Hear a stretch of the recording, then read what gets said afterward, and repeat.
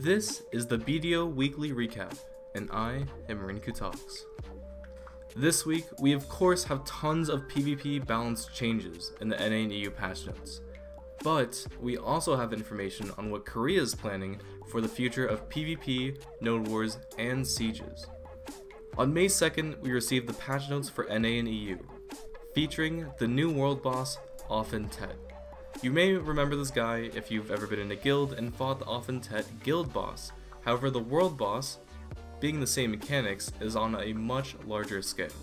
The new world boss, Miramok Destroyer Often, aka the giant tree, and Often's Tet, aka the thing inside the tree that drops the loot, will appear every Friday on NA and EU at these designated times. For me, the new world boss spawns at 8 PM PST. Tomorrow, my plan is to livestream the takedown of the very first Often Tet to hit the NA server. If you didn't know, I stream. Links in the description. Also, if you want to know what to prepare for, and if you don't know how to fight the guild version of this boss, basically you may want to bring a hunting musket. This boss has many routes. Once one is destroyed, Often's Tet will jump out of the tree barrier in the center. At this point, you may attack Often Tet or shoot the tree barrier he jumped out of. When Often Tet loses about 30% HP, and again after another 30% HP, he will jump into the tree barrier if it's not destroyed. And, to get him to come back out, you have to destroy another route. After the very first route is destroyed and Often comes out of the barrier for the very first time, if enough people with hunting muskets break the barrier, he will never jump into the barrier.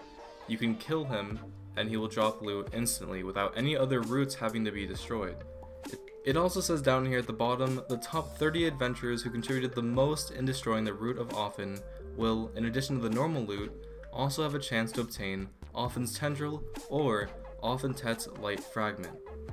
In addition to the normal loot and the loot for the people that contributed the most in destroying the roots, the people that contribute the most in destroying the protective shield with hunting muskets also have an additional chance at even more loot, either a Forest Fury or Often Tet's Light Fragment. This boss drops Valtara's Eclipsed Belt, Forest Fury, Jin Bon Wan Magic Crystals for Kobe's, and you may have heard the Often Tet's Fragments. It of course drops the new boss weapon, Often Tet's Light Sealed Weapon Box, the new main hand. If you don't understand what the fragments are yet, basically you collect 100 fragments and you could turn it in for the weapon box if you don't have the RNG to get a weapon box off the boss itself. Also, as a quick summary of the new main hand, it has 20 less accuracy at pen than Zarka, it has 3 more AP on average than Zarka, and instead of having plus 3 attack speed and casting speed, it has plus 2 attack speed and casting speed, but it also has plus 2 critical. It is an ideal weapon for people that want to min-max all their stats, maybe past soft cap, but losing the accuracy is pretty huge for most people. Next, let's talk about the events for NA and EU.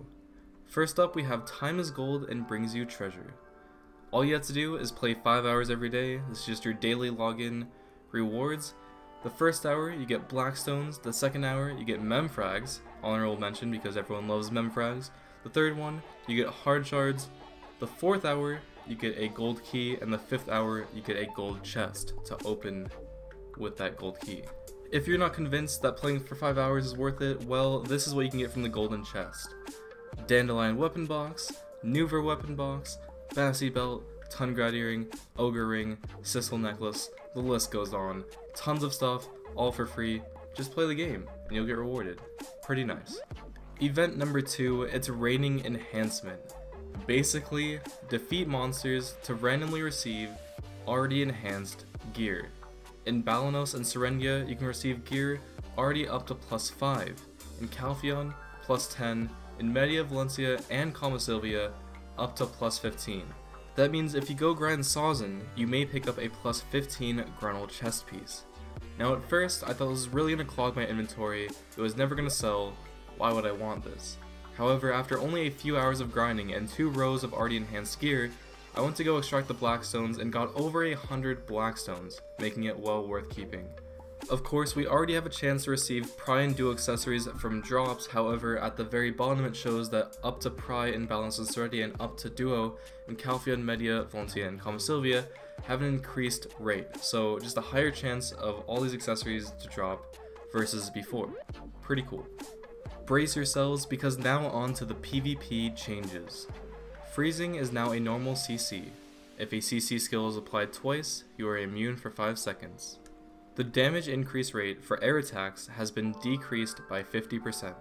The damage of grapples have been increased, and the force bounds on missed grabs have been removed, probably because the immunity to CC. So once that sinks in, let's look at the Korean patch notes to see what they have planned for next week and the weeks after. The Black Spirit's Rage consuming effect, aka your Z buff, will be changed to become the same for all classes. They plan to go into details on the new effects that the Z buff will give in the next announcement, however the crazy KR news doesn't stop there. CC effects will be activated only on the first hit of all skills, and won't be affected by the evasion stat. This is huge. Previously, resistances were a meme because you could bypass resistances and they could only cap at a certain point in PvP. Now, resistance is the only way to stop CC, and evasion only stops damage. This means if someone uses a CC skill, you could evade the damage with your evasion stat, you could evade the CC with your resistance stat, or you could evade both. It does say, in cases where you evade the damage but were hit by the CC, the minimum damage, 5%, of the skill will still be in effect. We also have some of the biggest changes, one being super controversial, of the Berserker, Ranger, and Wizard all getting a forward guard when walking backwards. The controversy is over Wizard. The problem is that Wizard has a grab and a forward block, and Witch only has a forward block. The whole gimmick of Witch was that she was supposed to be tankier, easier to manage in defensive situations because she had a block. Wizard was forced into the offensive because he did not have a block and was given a grab instead. Now, the way many people see it, is that Wizard has everything and Witch got nothing. Why would you choose Witch over Wizard?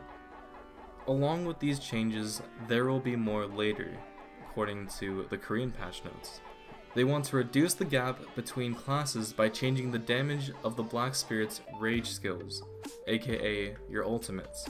They also want the distance the character moves when being knocked down and knocked back to be reduced. This should help with comboing and will help so much with desync, at least I hope. And improvements will be made so that a skill cannot have both a CC effect and a super armor / forward guard, in order to make, I'm just gonna simplify this, PvP better. That's what we're hoping for. They however say that this last change will take a very, very long time to do. Basically, they want to separate the CC from the super armor so that we are not permanently in super armor CCing everyone, which is probably not a good thing. The last changes I wanted to look at are the Conquest War Season 5 changes for Korea. The process involves novice nodes, regular nodes, and conquest nodes. Novice nodes are for any small or starting guild, regular nodes are what you have to complete first, conquest nodes are only accessible after you have a regular node, and the Conquest War is only accessible if you have completed a conquest node. Honestly, it sounds exactly like the same system we have right now in NA and EU, except instead of winning a T2 node and going to Siege, you have to win a T2 node and then win a T3 node and then go to Siege. We also have a change on how to win territory and castle sieges. The defending guild must destroy all the attacking guild's command posts, or the territory and/or castle will be released. Guild elephants and cannons have been significantly buffed. They have tons of scenarios showing how much they've been buffed in each situation. I'm not going to go over it all, just read through it if you want. Next, we have the Guild Master Duel. This is crazy. The attacking team participating in the Conquest War can request a Guild Master Duel. If the defending guild does not respond or refuses, they automatically lose. The attacking team or the defending team, whichever one wins, gets the winner's buff. More description on this buff will be added to the announcement coming May 17th. Whatever it is, it's gotta be OP as fuck. Lastly, we have some updates to the Conquest benefits. Of course, you still get your taxes, your guild payout, but now, for owning a castle, you also get item drop rate increased by 50% in the areas for your region. Calpheon Castle counts for Calpheon and Kama Sylvia. Media Castle counts for Media and Dragon, and Valencia Castle is just Valencia. That is pretty cool though. It actually gives us something else other than money. And it also gives an incentive, an increased incentive, for the Media Castle and Calpheon Castle. Wow, that was a lot of information, but we made it. Finally, onto the Pro Shop update. Today we have a sale on the campsite and also several outfits. However, these outfits also come with accessories. Not gear accessories, but ear accessories, if you know what I mean. Starting with Sork and another Sork, we have 2 outfits, as well as a Tamer outfit, a Valkyrie outfit, and a Maywa outfit, and they all come with matching earrings. So if you're into that, today is the day. I hope you guys enjoyed today's video. I think I've covered pretty much everything I can think of. I love you, and I'll see you next time.